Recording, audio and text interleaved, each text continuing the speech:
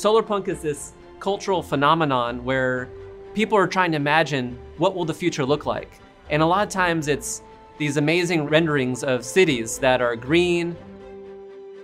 You know, there's trees growing on top of buildings, there's rooftops, but it captures this kind of deep desire in people that there's another way, another possibility for how we're organizing our cities and how we're creating lifestyles that create economic development and ecological health, where well-being of people is the prime objective. And so SolarPunk is this movement online of, you could go hashtag SolarPunk, you can look up all the images on the Google search, and you'll quickly see that it's a movement of people that are organizing around a different story for humanity.